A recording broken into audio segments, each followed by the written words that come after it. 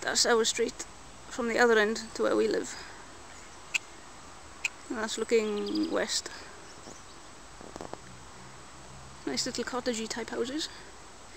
And that's Fishcat. And that's a big craney thing. And that's up towards the Black Isle. And this is a maritime industrial estate building type thing called Galeforce. And that's back to our street. This is an old building on one of the streets that we walk up alongside the river. I always find it really interesting because it just looks old 80s factory type style, and the paint is peeling and there's strange chimneys and there's graffiti all over it. But I don't like the fence that's in front because it's stupid. Otherwise I'd probably get some nice photos. That is the roof of a house a few streets away that I've zoomed in on quite a bit, and just noticed all the birds on there make it look like a furry roof. Yay! And that of course is the local spa store. No ghetto would be complete without it.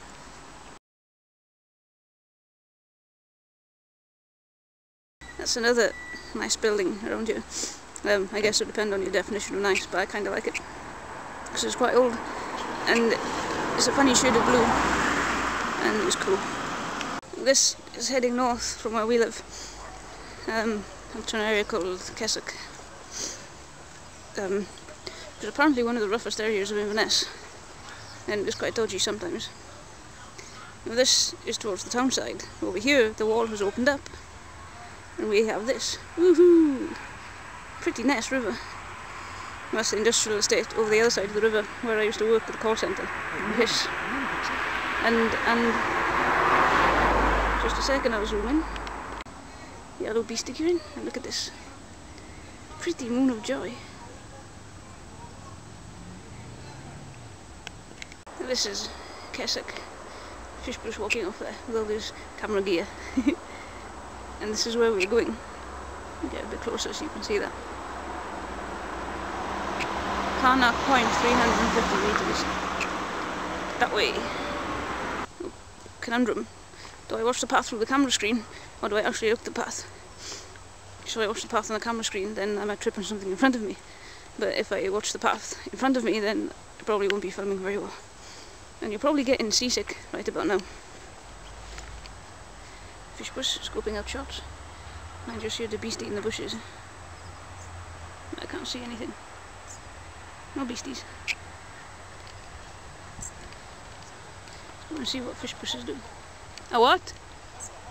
A hobbit hole. Kilty has found a hobbit hole. Let's go and see this hobbit hole. Kilty is pointing to the hobbit hole. Here be hobbits. It's a hobbit hole. Hobbit hole. Hobbit hole. The Nessie hobbits live there. No, it's hobbit. Just normal hobbits. Hobble hobbits. What? Hobbit hobbits. Yes. Hobbit hobbits live there. That's the moon again. But that's all the industrial estate. And this is the River Ness, which is a very short river. I think it only flows some 10-15 miles from Loch Ness. It starts at the eastern tip of Loch Ness and flows straight into the sea.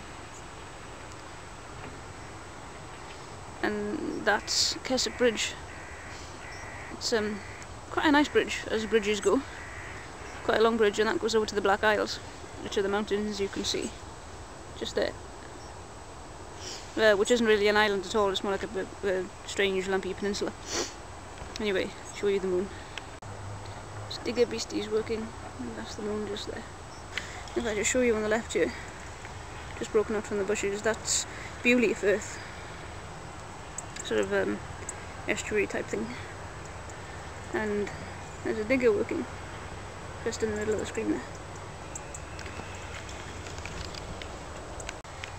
Just coming to the end of Carnac Point now. You can see Kilty just there looking around for a potential photograph. And that's the strange green lighthouse thing. Carnac Bridge and the picnic table. Not that it's ever warm enough here to sit on the edge of the coast on the picnic table with a picnic. And the moon again. Yay! We like the moon, especially when it's a full moon. Full moons are very, very good. I was born under a full moon, so I kind of have a natural affinity for full moons. Yeah, they make me go kind of mad, which is nice. And that's where the bridge gets to the Black Isle. And Kilty fish. Kilty fish! Say hello, Kilty fish. Kilty fish is camera shy.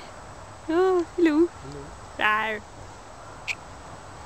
And this is Bewley Firth up that way, and some mountains in the background. And coming around this way, the Black Isles across there, Carnac Bridge, and the Firth carries on away that way. This stretch of water just here, the narrow bit, is Ness River, or River Ness as I should really call it.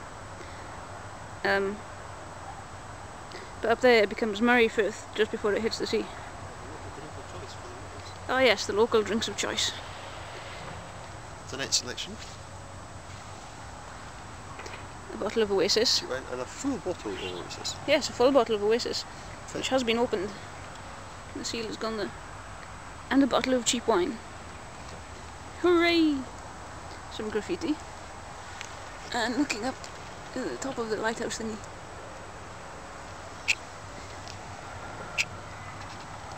We have the local logo. For The local logo. Area. That's the official Merkinch seal. The official Merkinch seal. Yes. Rah! He's making naughty signs with his finger.